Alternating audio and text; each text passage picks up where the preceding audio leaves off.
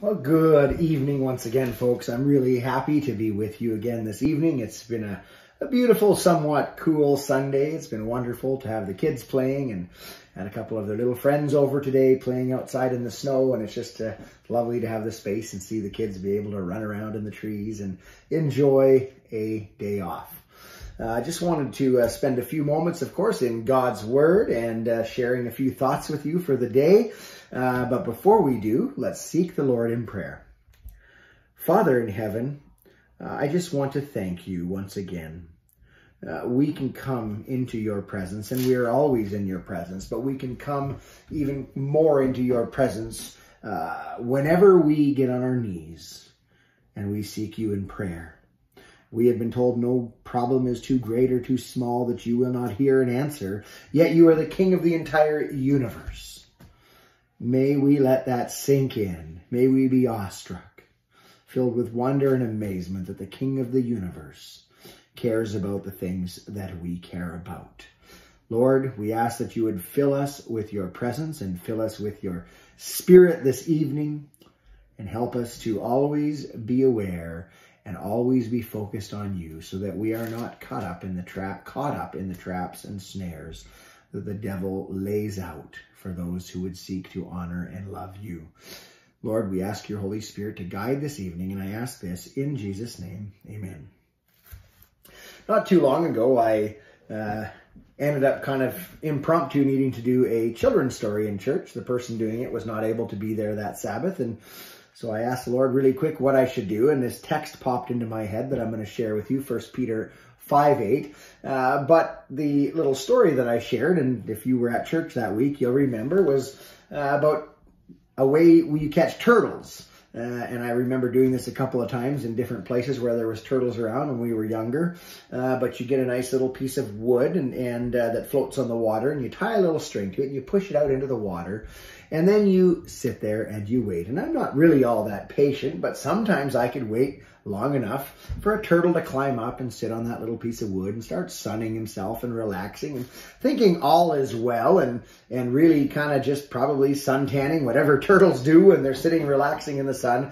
Then you could slowly pull that little string in, and before you know it, that turtle was within your reach and you could pick it up and you had yourself a turtle until you decided to let it go again.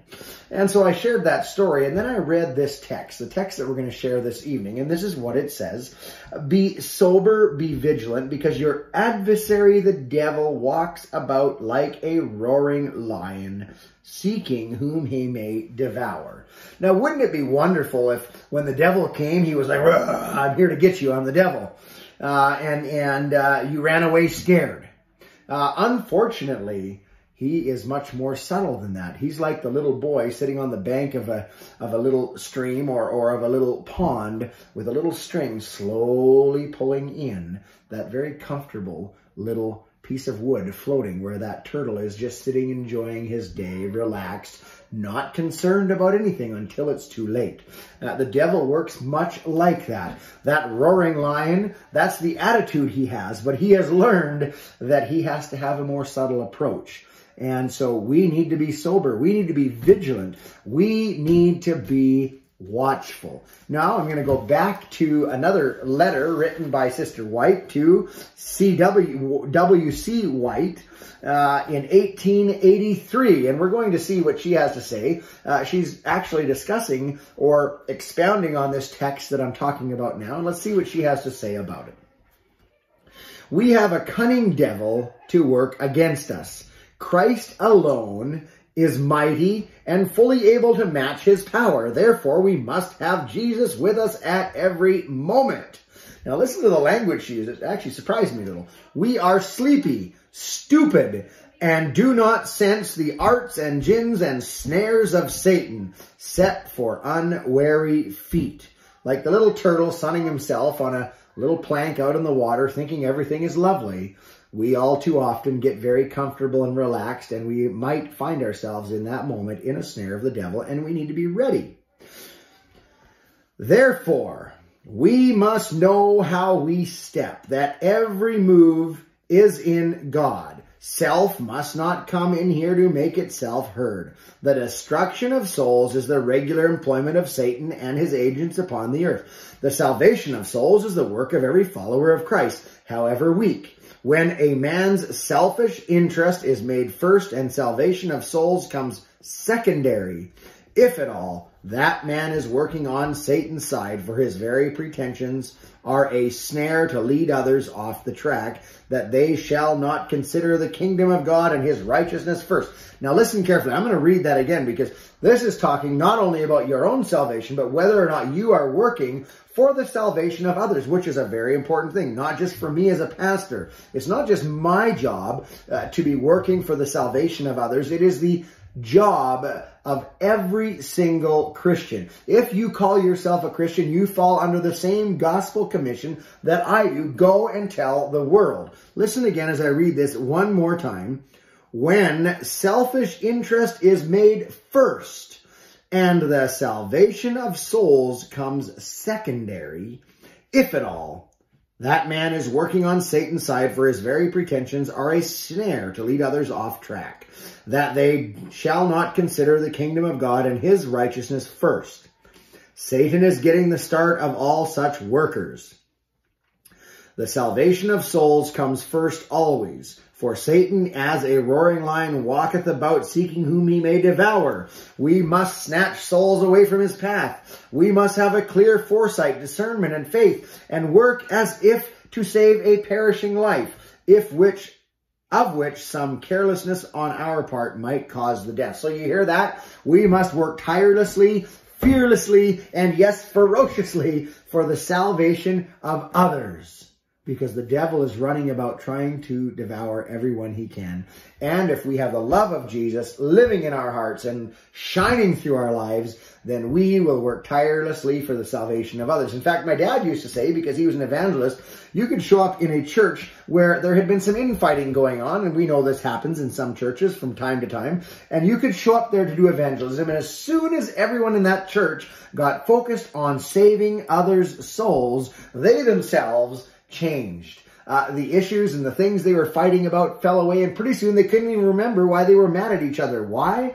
Because they were finally doing what God has asked them to do. If you're distracted today with the things of this world, get busy with trying to save somebody's soul. All we can do is give the information and pray for the Holy Spirit to convict. But if we are not there to share the information, who will? That soul might be lost because you or I, we're not careful, but careless in our duty. And in doing so, we're being careless with our own salvation. Missionary work, God help us to understand what it is and how we must engage in it. Every missionary should be wholly the Lord's, We must engage in it. Every missionary must be wholly the Lord's, pressing forward to attain to the perfection of Christ's character. The standard of piety must be lifted high. Every species of idolatry must be sacrificed. Souls, precious souls, must be saved.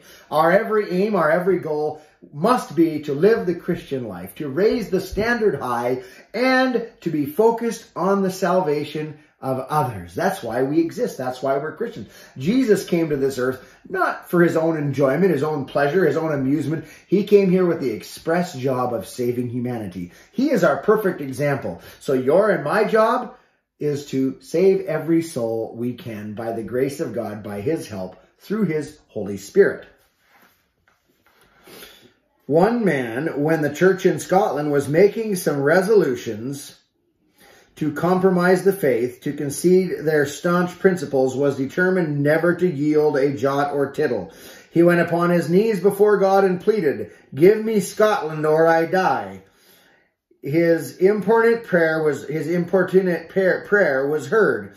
Oh, that the dearest earnest prayer of faith arise everywhere. Give me souls buried now in the rubbish of air, or I die. Bring them to the knowledge of truth as it is in Jesus. You remember when Moses, when God was going to blot the people out, he said, Lord, if you're going to blot these people out, then you need to remove my name as well. Will you and I care so much for the salvation of others that we would rather die than lose a soul that could be gained by our testimony and our witness? That's where we need to be. If we're not there yet, we can't get there on our own. Don't feel bad about it. Start getting on your knees morning, noon, and night and asking the Lord to give you a love for the dying world, give you a love for the lost, to give you a love for sharing Jesus. We should be so excited about Jesus that it's the only thing we want to talk about. If you don't feel that excited about Jesus, I encourage you, once again, be in God's Word morning, noon, and night. Wake up earlier, go to bed later, stop watching TV earlier in the evening, spend more time in God's Word. I implore you, by the grace and mercy of God, to find yourselves worthy by studying His Word, worthy of being approved of Him, and worthy to share Him with those who need Him. We must carry the burden of souls upon our hearts. Every selfish consideration must give way to this. The cost of the blood of Christ shows the value of the soul. You see, brothers and sisters, the cost of the value of that neighbor of yours that's causing you trouble is the blood of Jesus. The cost of that person at the gas station who you could have said hello to, how are you doing? Is your day going okay? The cost of their soul is the blood of Jesus. The cost of your soul, the cost of my soul is the blood of Jesus. In and of myself, I am worth nothing. But because of Jesus, there is value in me, not because of who I am, but it is Christ in me and Christ in you, the hope of glory. Now, I want to read a couple more verses before we stop here. You remember I read in the beginning, 1 Peter 5, verse 8. I'd like to read a few more now. Listen to what it says. I'm going to start with 8 again, but I'm going to read on a little bit because I want to leave you with this little kind of benediction here. But be sober, be vigilant, because your adversary, the devil, walks about like a roaring lion, seeking whom he may devour. Resist him, steadfast in the faith, knowing that the same sufferings are experienced by your brotherhood in the world. You're not alone. Others are experiencing the same things you are. Be encouraged. Be steadfast in the faith. How do we build faith? By spending time in God's Word, like we're doing right now.